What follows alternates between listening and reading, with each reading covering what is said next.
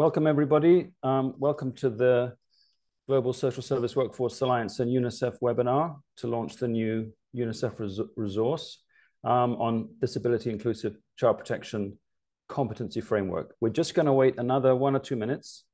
We have about 58 people on this call at the moment. So we'll just wait 1 or 2 more minutes for people to join, if that's okay.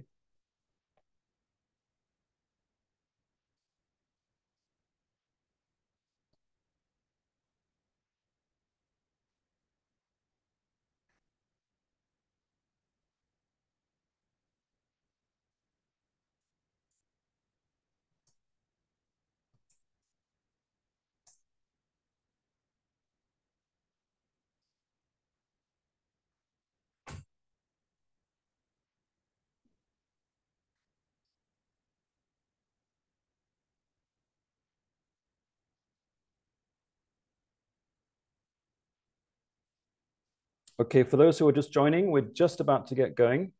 We've reached about 80 participants. I know that there were a good 100 or 200 people that were registered, so I think we might just wait another minute for people to join. This is Hugh Salmon. I'm the director of the Global Social Service Workforce Alliance.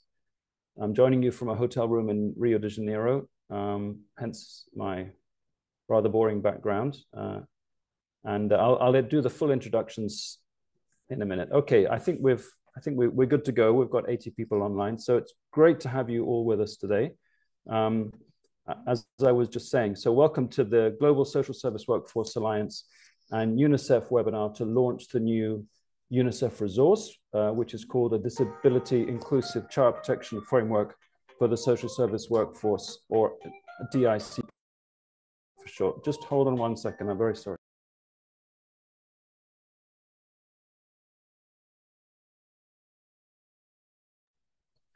Okay, my apologies for that. My colleagues in Rio de Janeiro are calling me exactly the wrong time. Okay, so just to go through the introductions before we get going. So this is, my name is Hugh Salmon. I'm the director of the Global Social Service Workforce Alliance. Joining me is the Communications and Advocacy Manager in my team, Alina Sherman. From UNICEF headquarters, Child Protection Program Team, we have Lucy Richardson, who's the Disability Inclusion in Child Protection Consultant, Aniruddha Kulkarni, Child Protection Specialist, and Kirsten DiMartino, Senior Advisor on Child Protection, also in the HQ Child Protection Program Team. I see some of you are introducing yourselves to each other in the chat. Please continue to do so. It'd be great to see who's here today. So just to give you a little bit of background about why the Global Social Service Workforce Alliance is so delighted to be joining with UNICEF to launch this disability inclusive child protection competency framework for the social service workforce. For us, it's a wonderful opportunity because here we are 10 years in now since we launched in 2013. And in that time, we've brought together a diverse global membership, building a strong social service workforce to adapt and respond to different needs and contexts. But as we really now look to the future, we need to have a greater focus on building wider sets of capacities for the social service workforce to operate in quite complex and fast-changing environments, but also reaching some of the marginalized or overlooked population groups. And that in particular is children with disabilities. I think too often that they tend to be left to one side or to separate teams, and we really want to be seeing how we all can have the competencies to include working with children and with disabilities and their families in our daily work.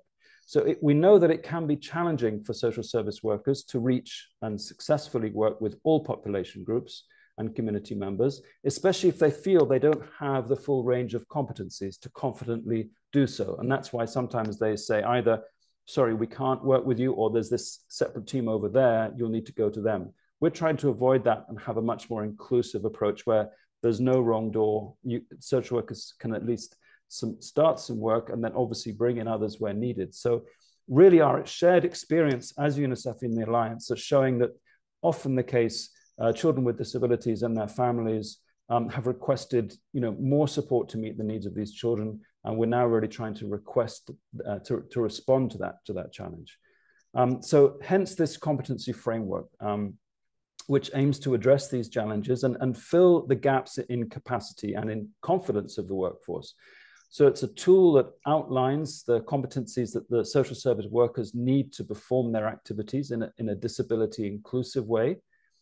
It makes disability inclusion easy to implement because workers are integrating disability inclusion activities into their existing activities. It's not about things being done separately, it's including it into the daily work of the social service workforce with all children and all families, regardless of the special needs, ability or disability of the children. So it's a resource for all social service workers, no matter the context, the country, the resourcing, the service type, the organization, or the job description.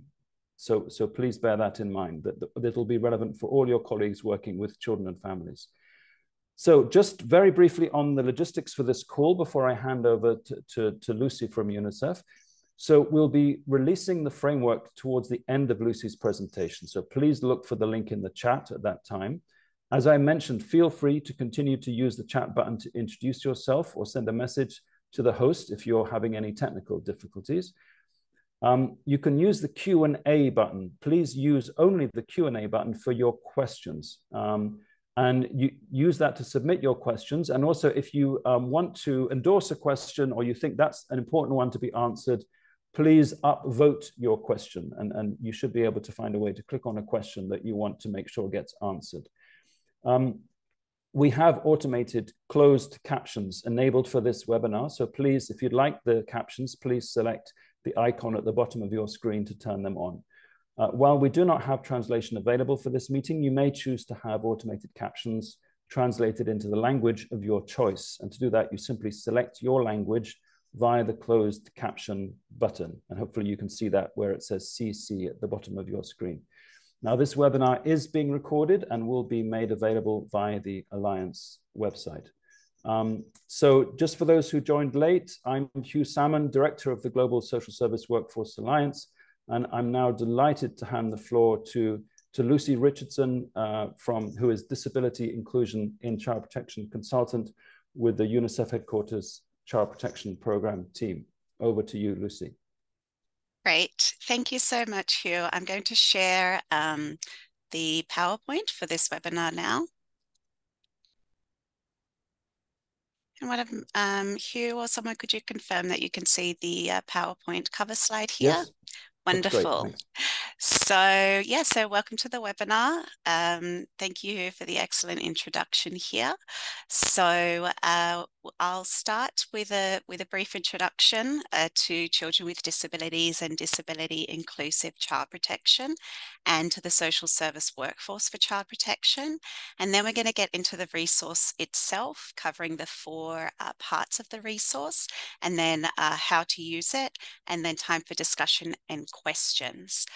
So as Hugh mentioned, this webinar will be recorded and the PowerPoint will also be available. I'll also be briefly describing the slide contents, but because the PowerPoint will be available afterwards, you'll also have the opportunity to look more closely at it after the webinar. So first, I'd like to start with, who are children with disabilities?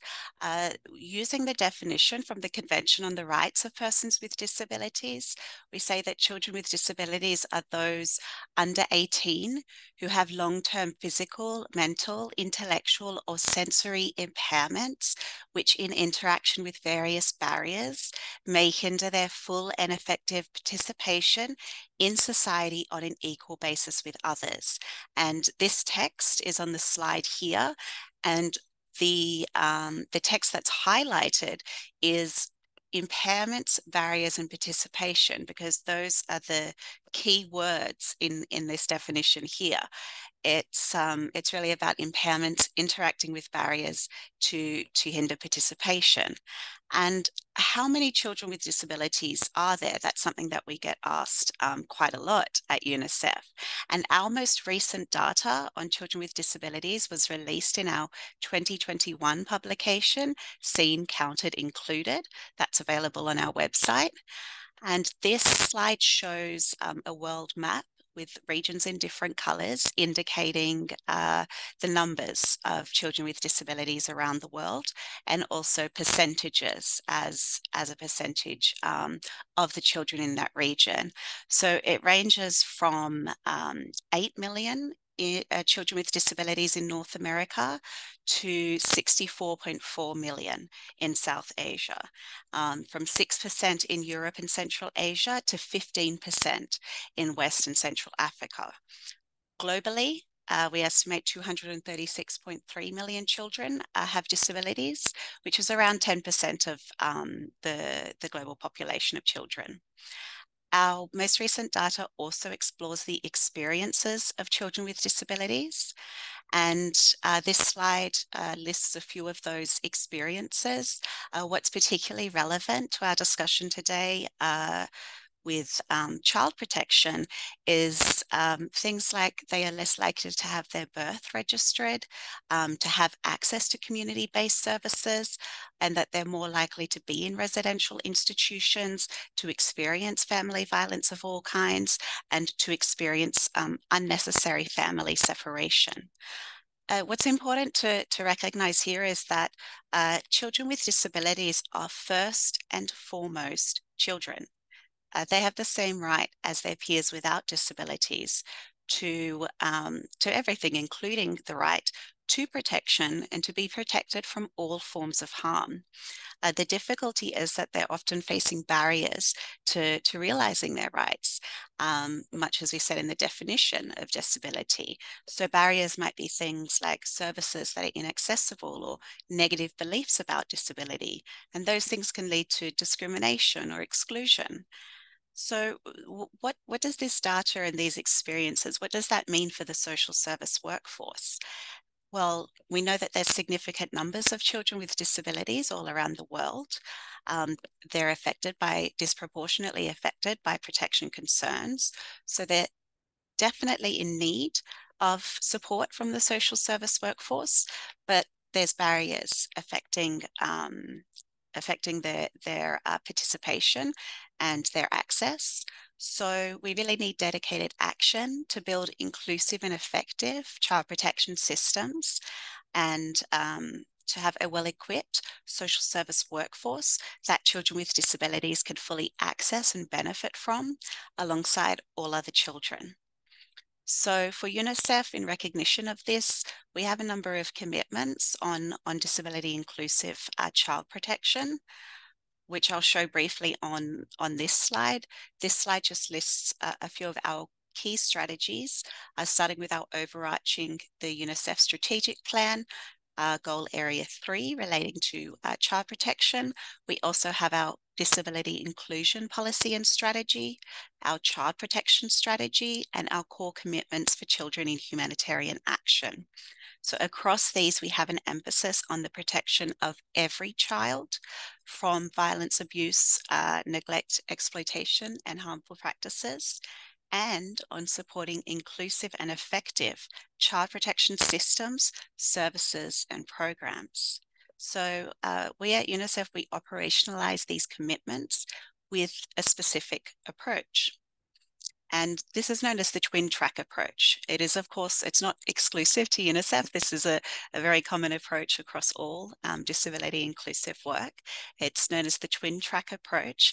And it's seen on this slide in a diagram showing a cartoon of people with and without disabilities, and arrows combining bringing the people together. So we have the first track is including persons with disabilities in mainstream programming. That's known as mainstreaming. And then track 2 is targeted, so having disability targeted interventions. So the idea is that you're implementing both tracks of programming together at the same time to achieve results. So for disability inclusive child protection, there's a number of interventions that we can use in UNICEF, and some of those are listed on the slide here. What's most important to the discussion today has been highlighted, and that's about enhancing capacities, knowledge, and skills of the social service workforce. So first, we're going to look at the approach to social service workforce strengthening.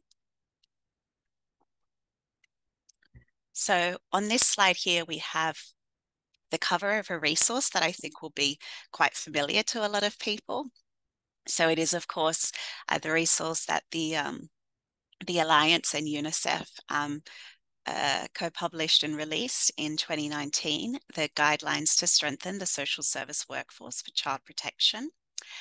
And this slide also shows the full definition of the social service workforce that appears in these guidelines. And to summarize, of course, the workforce is about the range of workers acting across a range of programs to ensure healthy development and well-being of children and families. So this resource, of course, includes the overall strategic framework for workforce strengthening, which I'll show in the next slide here.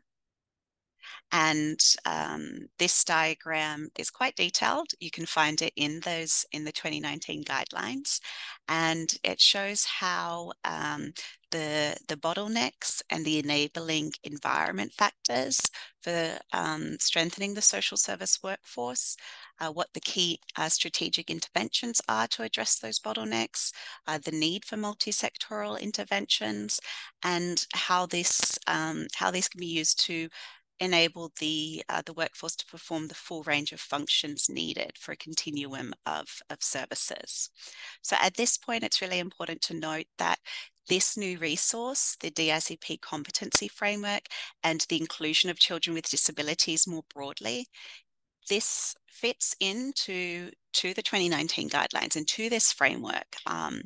And what is laid out in this diagram, it's part of this established approach to workforce strengthening.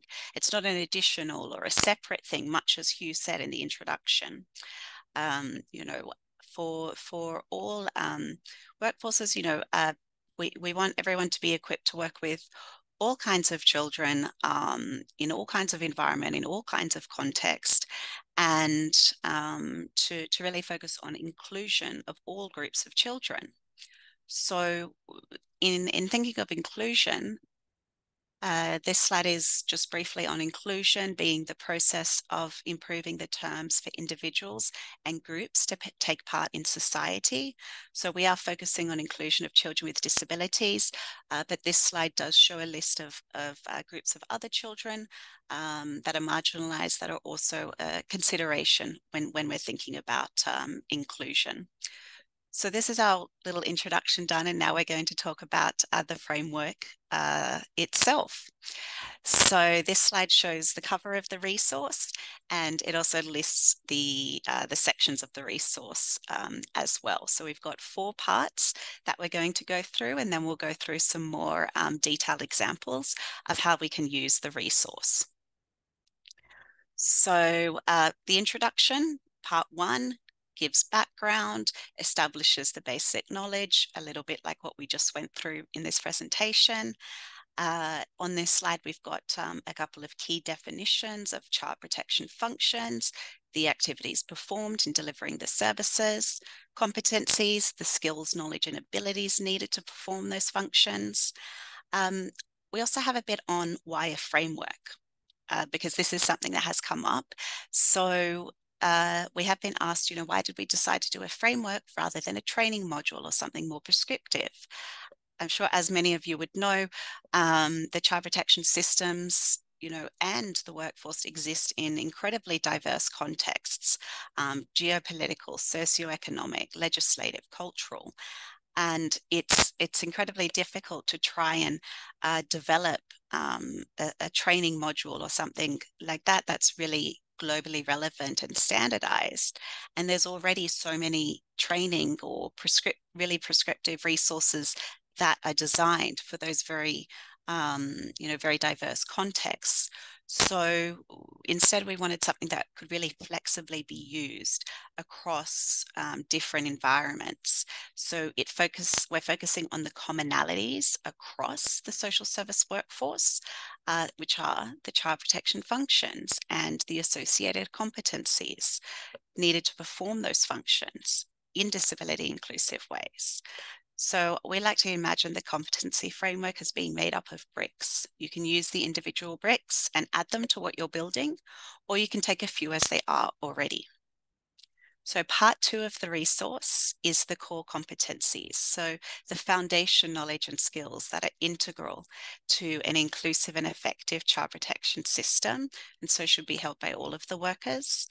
So the first table is general social service work core competencies, and that's what we see on the slide here. This particular table shows core competencies related to values. So it shows the sub areas and then it has a description of those values. The second table in this section is for disability core competencies. It focuses specifically on knowledge because the feedback from colleagues and partners is that people often felt like they didn't have the knowledge about disability and engaging with children with disabilities. So that was the reason for the focus on knowledge there. So we go through things like what inclusion means, what participation means. There's also a more detailed intermediate disability knowledge in the annexes. Now, part 3 of the resource is the main part. It's the really expansive tables exploring the functional competencies required for disability inclusion. And the tables are arranged by the type of child protection functions as listed on the slide here: promotive functions, preventive functions, and response functions. There's over 40 functions across these tables. The reason there's so many is that we're trying to get as many as possible because, there are so many functions to help meet different goals for different stakeholders at different times in different contexts. And, workers might perform many of these functions, some of these functions from different categories, from multiple categories. At the same time, this certainly isn't an exhaustive or complete list, but we did try to cover as many as possible. And when using this resource, of course, we want to keep in mind that it's relevant to all kinds of social service workers across many contexts and scenarios. So not just for workers specifically engaging with children with disabilities or services just for children with disabilities. As Hugh was saying in the introduction, these are functions that the social service workforce are already performing. These aren't, new and different functions. And many workers will already hold some of these competencies in full or in part. We're really trying to show with this framework how disability inclusion can be integrated into the competencies that the workers already hold, and how to build competencies that are disability inclusive from the start. So we're going to see what these tables look like in the resource. So this slide shows part of one of those tables. So the header columns from left to right, it has the function, the actions to perform the function, the skills, and the knowledge. So the functions in the tables are grouped together just to make it easier to navigate because there's quite a few. So this one has been labeled enabling environment. And so functions will be things like, in this example, it's implementing policies of the ministry. Actions are the practical steps to be taken. We included these, again, due to feedback that people would like to know how to actually implement disability inclusion. So things like what to analyze, what to assess, what to do. The skills, so the abilities, the capacities, and then the knowledge is the information and understanding that's needed. Now, finally, part 4 of the resource is the annexes. This slide lists what those are in the annexes. So we've got examples of how to use, which is what we'll go into next. Then we have the intermediate disability knowledge competencies and a list of internal and external resources. So this slide here just has an overview of some general examples of use for the resource. And this is just some examples. Again, we'll go through some in a bit more detail, but some of the The ways that we imagine people using this resource include job descriptions, training modules, self-assessment tool, developing policies and procedures. So we're going to go through 6 examples.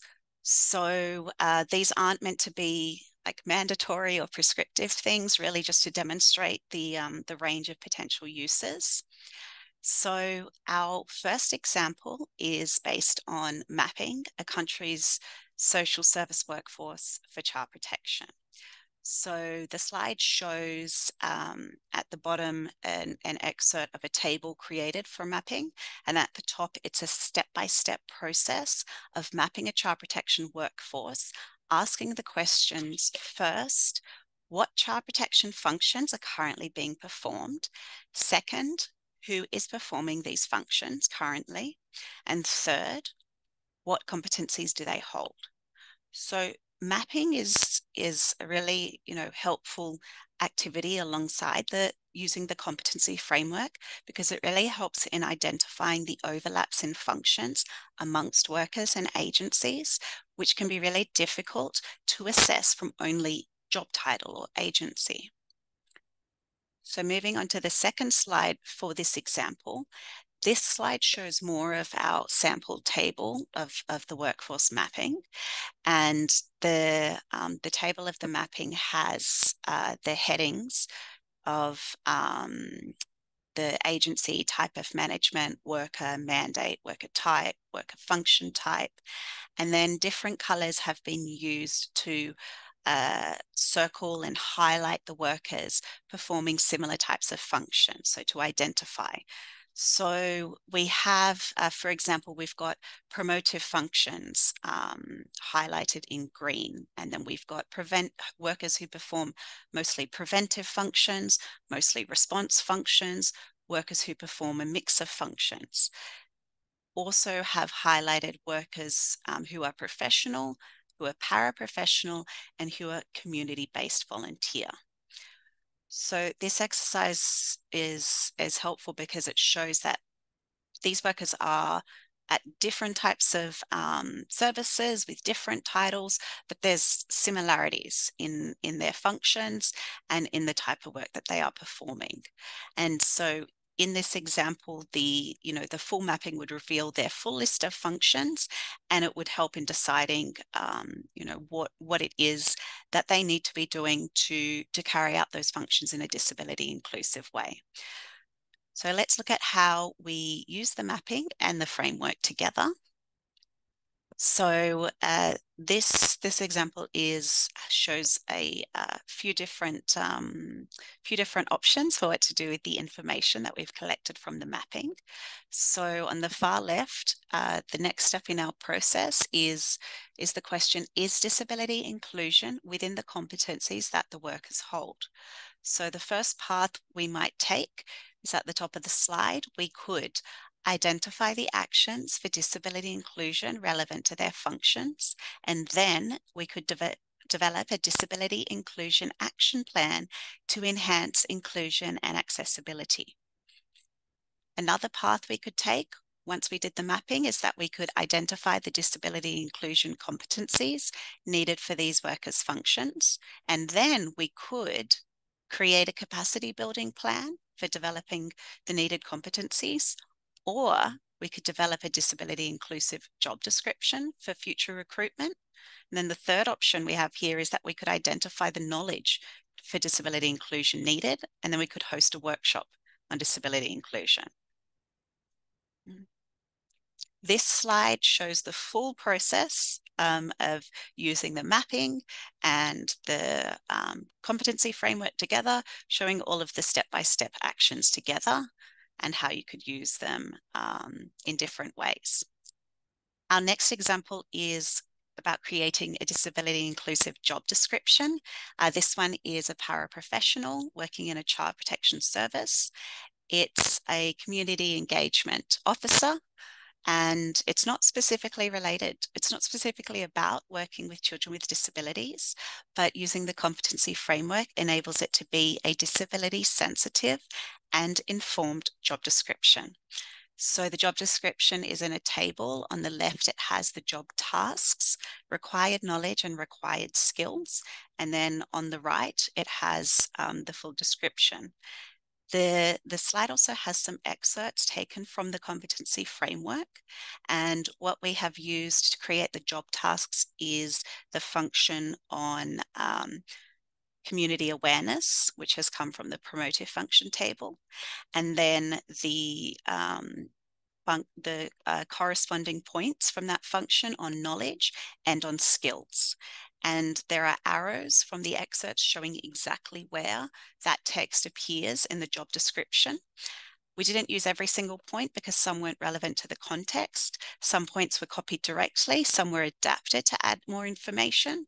It really just demonstrates how you can use the most relevant parts of the competency framework to make something that's suited to your context. This next example is a disability inclusion action plan.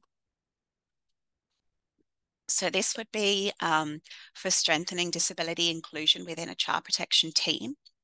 So on this slide, we see just the part of the action plan for a child protection manager, but the full example, which appears in the annex, has other staff members. So to develop this action plan, first, the list of functions performed by each worker was drawn from a review of their job descriptions and from information provided by each worker on any additional tasks or responsibilities they had that perhaps weren't in their job descriptions. Then the list of functions was compared to the DICP competency framework to identify the closest match. And then a selection of relative actions were assigned to the different workers to create this action plan. So similar actions were actually assigned to multiple workers across the team, but then different levels of responsibility were assigned to different workers. So higher levels of responsibility for more senior workers. So in this example here, the first two actions in the plan have been highlighted, and there's an arrow to an excerpt from the competency framework showing that those two actions came from a preventive function that was about working with communities and other services. And then the next two actions came from a promotive function related to enabling environment, and then the same for the next three came from another function related to enabling environment as well. So it's pulled from across a range of different functions for this particular worker. Our next example is a capacity development plan. So this sample is designed for social service workers performing child protection preventive functions in a local community. This full example appears in the annex of the resource. In this example, we have two levels of workers, professionals and paraprofessionals. And in this example, the social service manager would use this to discuss with their workers what capacities they want to develop to, so that the workers feel equipped to perform their work in a disability inclusive way. So for the workers, they might already have some of the knowledge and skills, but then perhaps for some of the others, they feel they need to develop those. So training and support can be developed and planned in accordance with this. So the slide shows how this plan was developed. At the top, we have an excerpt from the preventive functions table of the competency framework. And then at the bottom, we have part of the capacity development plan. So to do this, first we had the functions performed by the workers were identified within the competency framework. And on the slide, we have the box and arrows to indicate that the function on early detection mechanisms was pulled from the framework and put into our capacity development plan. And then the corresponding skills, and knowledge areas were pulled from the framework and put into the plan as well. So important to note here that, again, these the things pulled from the framework have been adapted to fit the type of worker. So for the paraprofessional workers, we have asked for basic level competency, and then for the professional workers, asked for an in-depth or advanced level competency. So demonstrating how the workers are performing the same basic function and need similar competencies, just at a slightly different level. To build on this example, our next example would be sample training workshop agendas for these workers. So on the left of this slide, we have just the capacity development plan for our paraprofessional social service workers. And then on the right, we have a sample agenda for a training workshop for disability targeted training. So recalling our twin track approach that we talked about earlier. So this is the disability targeted work. So the agenda was created by looking at the competencies listed in the capacity development plan and pulling out the points on knowledge to use as agenda items. So on this slide, we've used arrows to indicate the direct connection. So in the plan, basic knowledge of disability has turned into the agenda item, introduction to disability. And then the details of what to be covered under each agenda item comes from information within the framework, especially that table on the core disability knowledge competencies and on the intermediate disability knowledge competencies that appears in the annex, as well as locally relevant information like a situation analysis. And the content of the training, again, can be developed from the resources within the framework, but also the resources that are listed in the annexes, as well as the locally relevant knowledge again and expertise. So your colleagues, your partners, and support from local partners as well. Our next example shows a disability mainstreamed workshop. So twin track approach, this is the mainstreamed example. So once again, we have the capacity development plan example on the left of the slide, and we have the agenda on the right. Same approach, we've used the knowledge items to create the agenda items in the workshop. So this So for example, we've got the knowledge item on familiarity with community issues has become the agenda item on introduction to the community. So this example really shows how you could take an existing training workshop and revise it to mainstream consideration of children with disabilities rather than having like a separate or additional training. So you could integrate the disability inclusion aspects in there.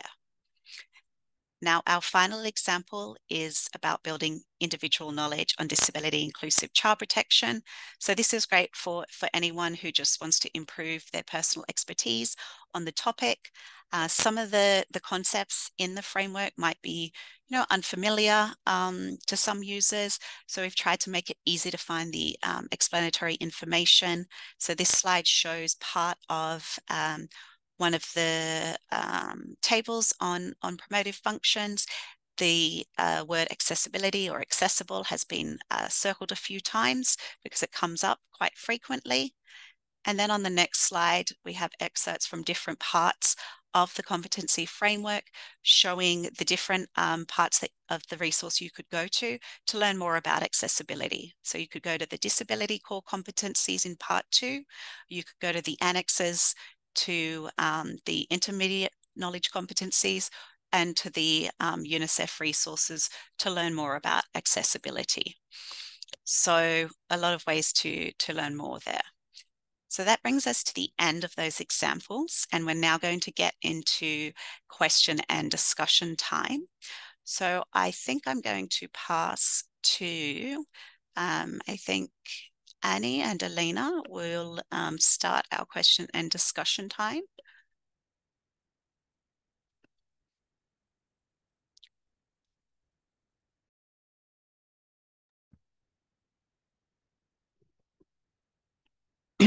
Sure, I can kick it off. I mean, there are lots of interesting questions that are actually coming up in Q&A, and I tried my best to answer some of those, but I think, Lucy, it will be good to hear some of your reflections on these questions because, you know, there are questions about, what is disability inclusion? Do we have a definition of disability inclusion? Uh, that I thought was quite an interesting question because disability inclusion is a process which has not been really defined as just those two words, but really, for example, in UNICEF we have the disability inclusion strategy and action plan. So could you speak a little bit to the disability inclusion strategy and action plan and how it articulates the work around disability inclusion when it comes to children? I've already posted the link to the disability inclusion action plan and strategy. Over to you. Great, thank you so much.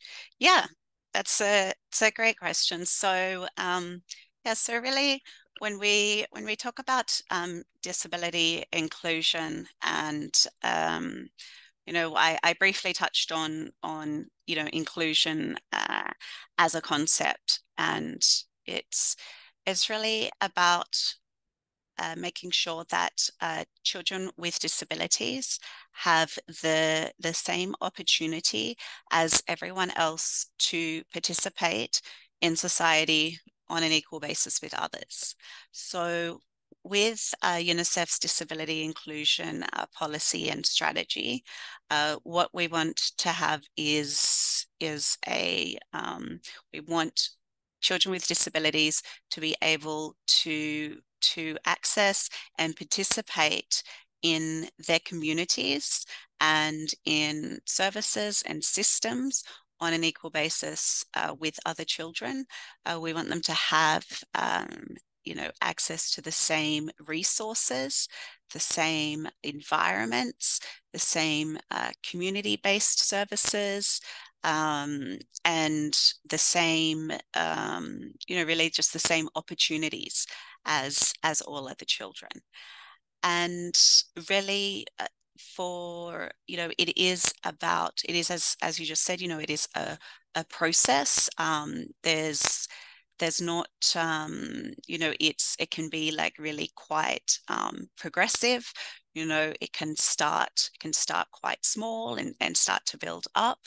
And there's really a lot of different ways to do inclusion and to approach inclusion.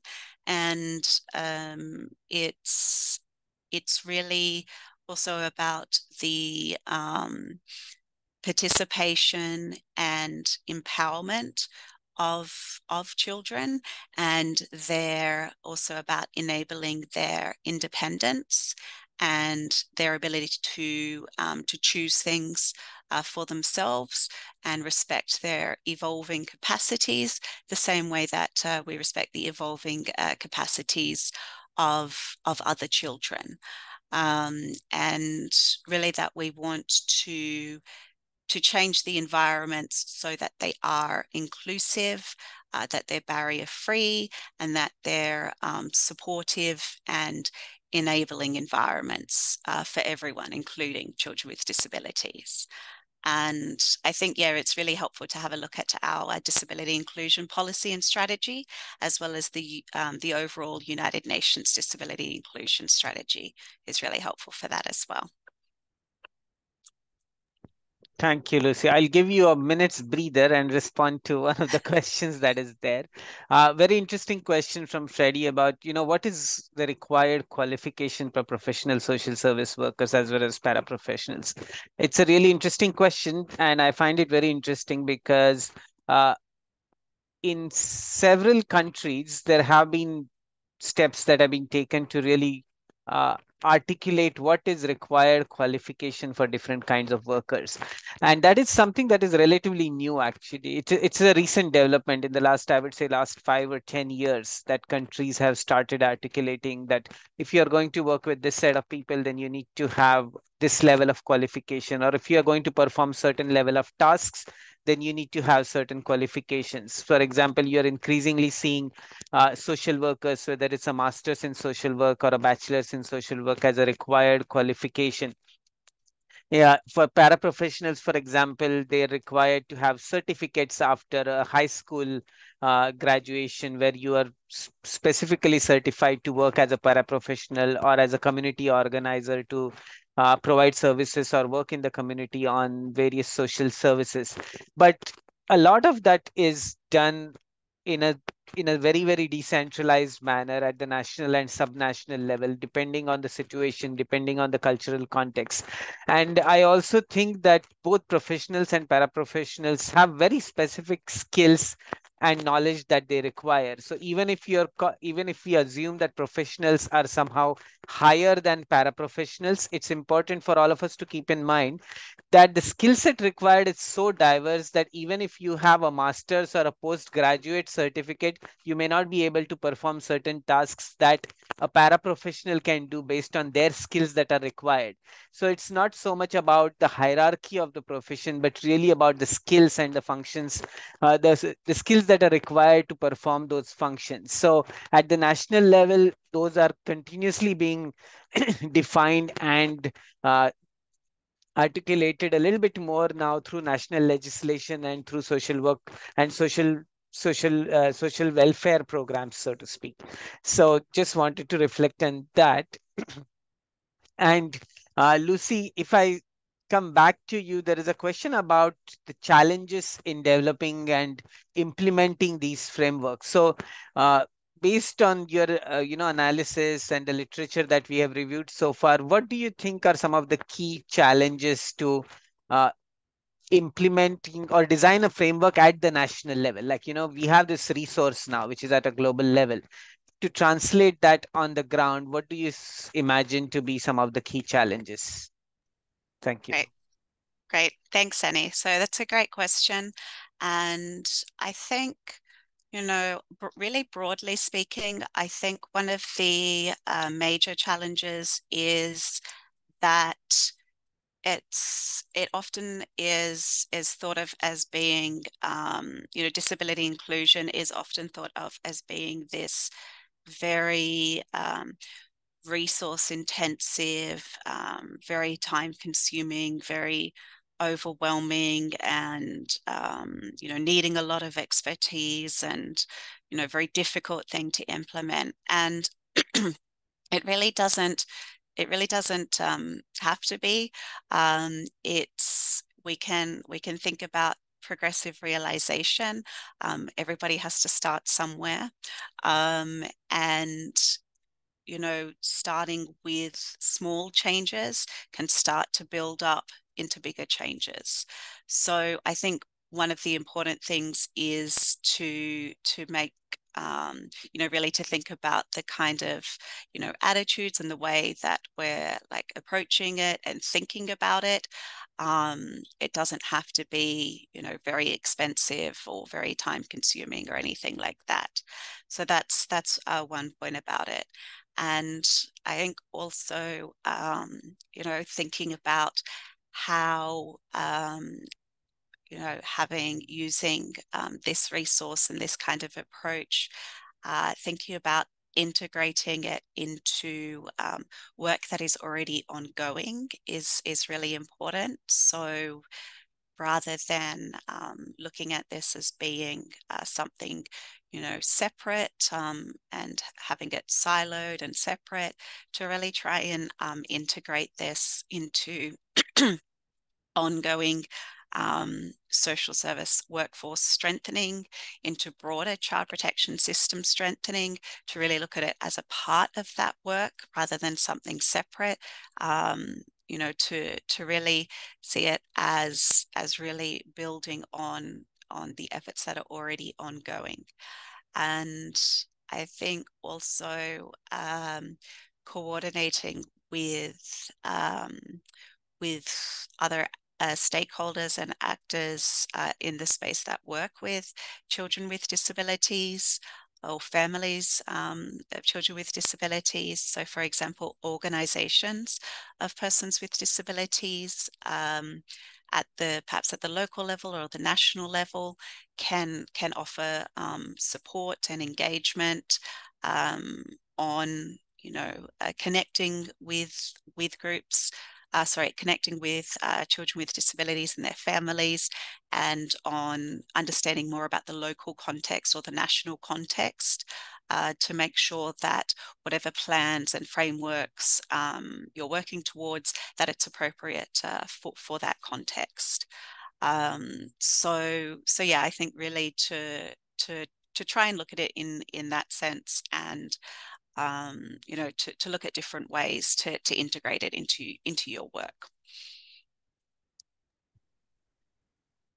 Thank you. Thanks, Lucy. And I think we have time for one more question. In fact, there are a couple of questions that are really around integration, which you just spoke to. And maybe if you could just give us a little bit more about the examples that you provided in terms of how do you create new training programs or adapt existing training programs, because I'm seeing a couple of questions here which are about, you know, how do you integrate disability inclusion in programming where we don't have a professional who specializes in disability inclusion? So how do you do that?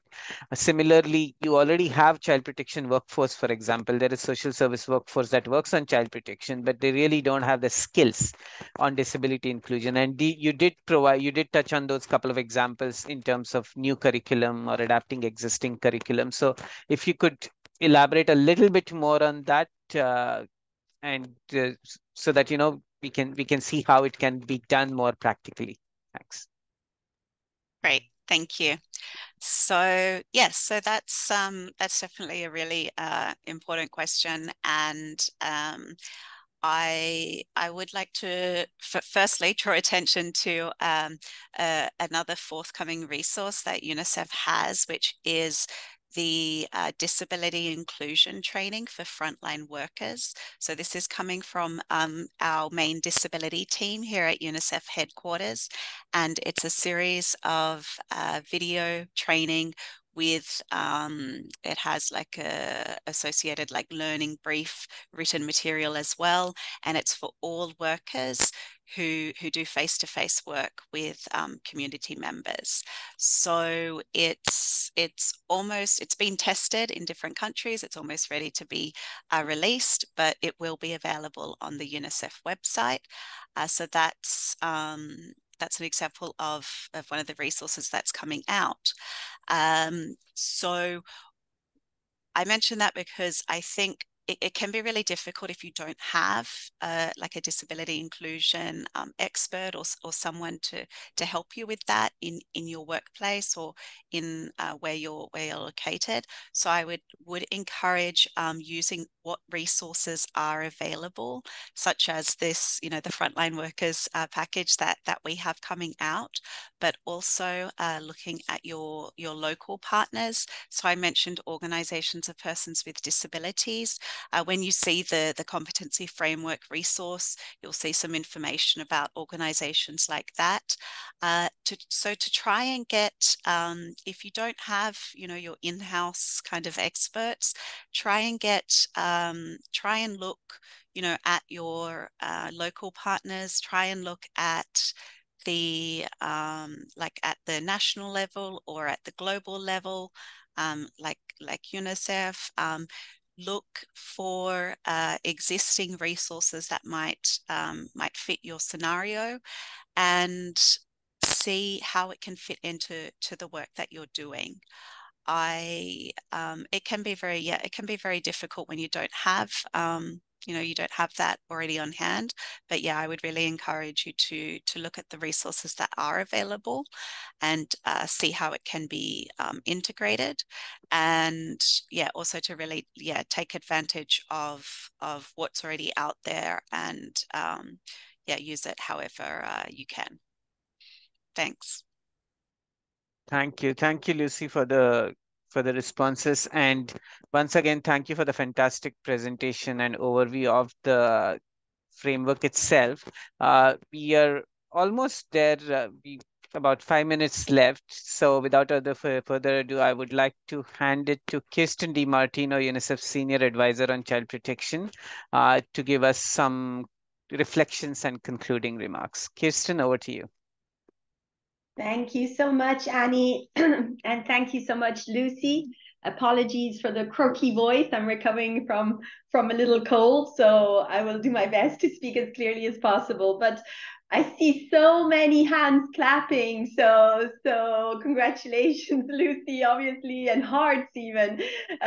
So obviously a lot of enthusiasm around this new resource, and really want to thank everybody for joining this webinar today. I'm really very excited that we are launching this new resource today with the Global Social Service Workforce Alliance. As we were developing this resource with Lucy and Annie and other colleagues in our disability team here at UNICEF headquarters, and with colleagues in the field as well, I was saying, gosh, I wish I'd had this resource 20 years ago when I first started working in child protection and with children with disabilities. I was working at the time in Moldova in particular, and we were trying to prevent children from being placed in institutions, or trying to get children who were already in institutions with severe disabilities to be taken out of those settings. And we started to establish what were then called sort of community centers for children with disabilities, to try to ensure that these children could grow up in the community with their families. And we looked for so many resources, and we really couldn't find anything to train the people and the staff working in these community centers. Everything was very much based on sort of the medical training, the therapeutic training of children with disabilities, but there really wasn't anything for the social service workforce at the time to enable them to work in a more inclusive manner with these children and families. So super excited that this has now been developed and launched today. As we've heard from the previous speakers, really the social service workforce is our priority in child protection. It is at the heart of everything we do to working with children and families at community level. And it's definitely at the heart of our child protection programming in UNICEF. It's firmly embedded as a priority. Building the capacity of this workforce is a priority in our child protection strategy globally for UNICEF and in our current strategic plan. We all know how absolutely critical the social service workforce is to our work, and how important it is that they have the right competencies, the right skill set to firstly do no harm. I think that's the first line. It's actually that they intervene in a way that does no harm to children and families. Secondly, that they do not discriminate against any group of children, including children with disabilities, and that they actually have the skills to protect and support children with disabilities in an equitable manner. They also have to have the skills to support children, families, and communities in the whole inclusive child environment, to prevent and protect them from, for example, family separation and placement in institutions, as I said before, but also to protect them from violence, neglect, abuse, and so forth. They really have to have enabling skills, so to say, that help families and children to be more resilient in whatever context they may be working in, from the development context to the humanitarian context, in high or low capacity contexts. So this new resource, this disability inclusive child protection competency framework, has really all the elements, everything that the social service workforce may use in different ways, in a flexible, adaptive manner in their local context and country typology. So we didn't want to necessarily have a pre-made ready training package that then can be then everybody can use, that isn't flexible, that isn't adaptable to the realities of each context and each country. And this is what the competency framework really does. So Lucy also talked about the many varied possibilities there are for using this competency framework at the country level. It can be used for mapping the social service workforce. It can be used for developing job description, for developing action plans, for many, many diverse needs that you may have on the ground.